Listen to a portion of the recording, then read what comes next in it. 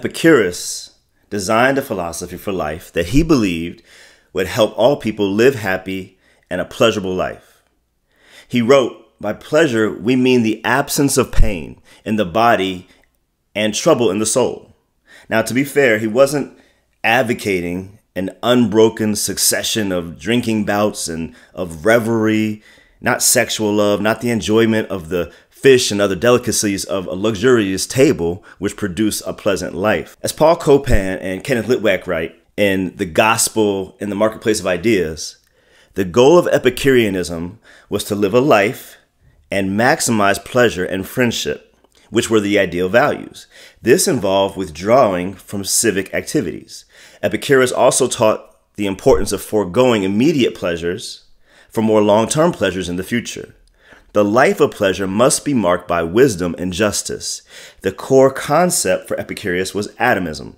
Everything, including the soul and the gods, was made of indivisible particles known as atoms, which were always in motion. Things were formed when atoms collided and stayed together. These collisions, however, were not uniform but random. Epicurus called the random movement of atoms the swerve, and he taught that the swerve means that everyone has free will. Furthermore, Epicurus taught that matter was eternal, uncreated, and not endowed with any divine purpose. Epicurus sought to remove the fear of death. He taught that the soul does not survive death, but that the atoms of a person's soul disintegrate at death. There was no place in this system for bodily resurrection or even future spiritual existence. The Epicureans also taught that the gods, made of immortal matter, existed in a place of supreme pleasure, but did not interfere in human affairs. And this belief would release an adherent from both fear of the supernatural now and judgment in the afterlife. This provided the grounds for functional atheism. There may be gods or goddesses, but they are irrelevant to our existence, and therefore belief in their existence was of no significance. This is another similarity with our modern culture. Much of modern atheism, if we don't take into account the rancorous and vitriolic speech of people such as Richard Dawkins and Christopher Hitchens and Lawrence Krauss, could be described as mildly apathetic or soft atheism. The notion or idea is that you can believe in God if you want, but that's just not for me. However, much like Epicureanism, there are several flaws embedded in this thinking. The first one, which I won't handle in detail in this video, is that when deciding what to believe or allow others to believe, the standard should not be opinion or preference. Some beliefs are true and some beliefs are false. Furthermore, there are philosophical standards for how we determine the efficacy of ideas, beliefs, and facts. For more on how to arrive at truth, there is a link to a previous video here below. Right now, I only want to deal with some other issues that parallel what Epicurus taught. First, the goal of Epicureanism was to live a happy life and maximize pleasures and friendships, which were the ideal values.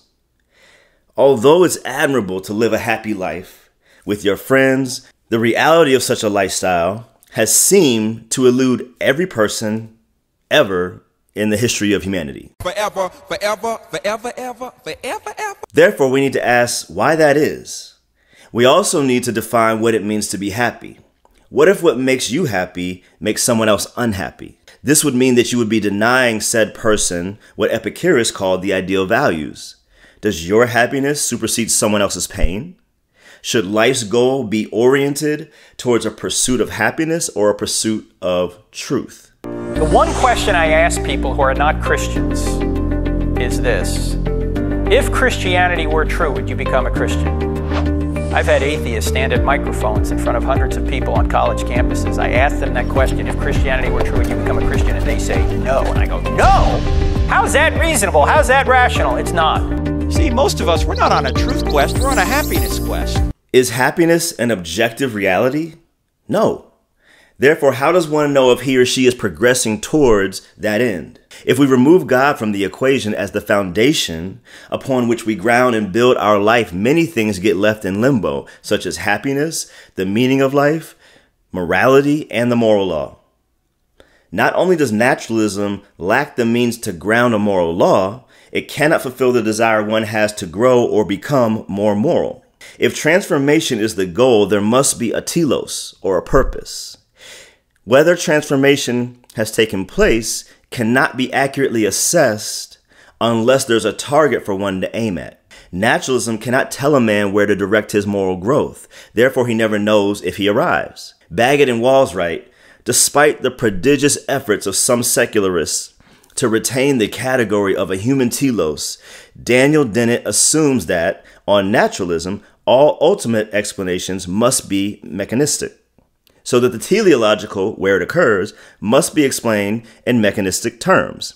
This is potentially question-begging on his part, but it is also just where the theist would demur and reverse the order. See, without a goal, naturalistic moral transformation is reduced to moral pragmatism. A constantly shifting goalpost further impacts any process of moral transformation. What some people used to consider morally acceptable hundreds of years ago, i.e. slavery, is no longer deemed morally acceptable. And while this is a valid and life-affirming change, it demonstrates that the moral code written by men and nations is anything but objective. This leaves morality, meaning, and thereby happiness as terms with their feet firmly planted in midair. Second, the core concept of Epicurus was atomism. Recall what Copan and Litwack wrote. Everything, including the soul and the gods, was made of indivisible particles known as atoms, which were always in motion. Now let's assume for a moment that this were true. That would reduce humans to mere meat computers. We would solely be a collection of atoms, and the same would be true for our brain. The mind, which is a non-physical reality, meaning not composed of atoms, would have to cease to exist under such a paradigm. And I won't even address the glaring contradiction in Epicurus's line of thought when he states everything, including the soul and the gods, was made of indivisible particles known as atoms. The soul and God are not made of atoms. If you believe that either one exists, they only exist in contradistinction to the physical world. One of these things is not like the others. Which one is different? Do you know? Moving on. If all that is real is the material world, things that one can see, feel, or observe, then there are no immaterial realities.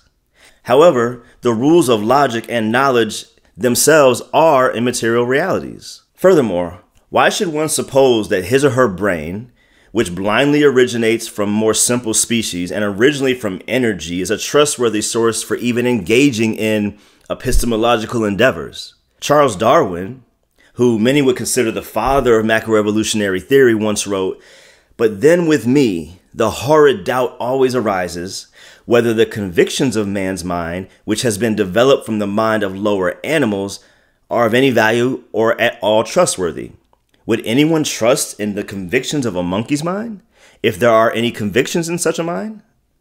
Valid question.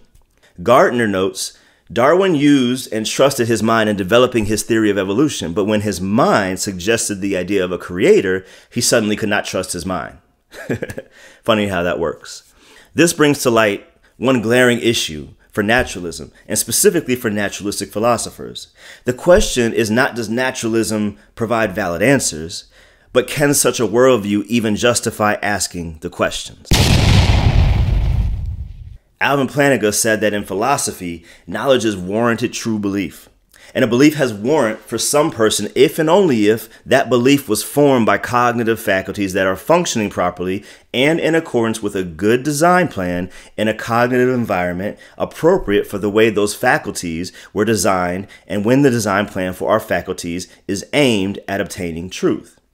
So then the question then arises, does naturalism profess a good design plan where cognitive faculties can grow? Moreland responds, now the notion of proper function understood as functioning the way something ought to function makes clear sense for artifacts that are designed by intelligence. Why? Because the claim that something functions the way it ought to is easily understood in terms of functioning the way it was designed to function. The naturalist owes us an account of what it would mean for humans to have properly functioning cognitive and sensory faculties that can avoid the idea of a designer And says Plantinga, those accounts have not been successful. This would imply that a prerequisite for sound reasoning can only be sustained in a theistic framework, where a designer is present. This also violates the law of non-contradiction, because to claim that immaterial realities do not exist, while using immaterial realities to prove that only natural realities exist, is inherently contradictory. If minds exist, God exists. If souls exist, God exists. Third, Epicurus taught that matter was eternal, uncreated, and not endowed with any divine purpose. Epicurus sought to remove the fear of death. He taught that the soul does not survive death, but that the atoms of a person's soul disintegrate at death. Now, I can understand wanting to remove any fear of death. That's a noble undertaking. However, it does not give one the right to make unfounded opinions the standard for reality. Additionally, I speak and write a lot about purpose. You can join the blog. The link is below. But I always find it odd when atheists make it their life's work to teach people that there is no purpose to life. It's almost as if they feel that telling people such things is their life's purpose. Once again, a soul has no atoms, and therefore the soul cannot disintegrate, although your flesh will disintegrate. Furthermore, matter cannot be eternal and was at some point in the distant past created. For more on that, you can watch these videos with notable particle physicist Dr. Michael Strauss and astrophysicist Dr. Hugh Ross. The links are in the description. Long story short, scientists have proven that time, space, and matter came into being at a definite moment in time. And since science is essentially the study of cause and effect, we can reason from effect to cause in order to understand the origins of what we're observing. In this case, the effect is that time, space, and matter exist. Therefore, whatever caused space, time, and matter must itself be spaceless, timeless, and immaterial. Who's that sound like? Your soul is real, and it will live on. Please think through where that will be and live accordingly. Finally, the Epicureans also taught that the gods made of immortal matter existed in a place of supreme pleasure but did not interfere in human affairs. Now, many people today want to believe that they are free to make the moral and lifestyle choices of their choosing. They don't like the idea of a god interfering in their lives or being invested in how they live and why. They want complete autonomy. In essence, they want to be a god unto themselves. We tend to think that freedom is the ability to do what we want, to be who we want to be, and to go where we want to go. Often that is the case, but just as often we realize that a complete lack of parameters doesn't actually make us as free as we thought. It tends to trap us in the paralysis of indecision or the uncertainty of a life without boundaries. Tim Keller said, because a fish absorbs oxygen from water, not air, it is free only if it is restricted to water. If a fish is freed from the water and put on the grass to explore, its freedom to move and soon live is destroyed. Real freedom is finding the right restrictions. True freedom requires saying no to certain desires and yes to other desires. Now, although most modern atheists and skeptics have probably never heard of Epicurus, the fruits of his thoughts and ideas are alive and well. Perhaps it's time they were put away for good. Peace.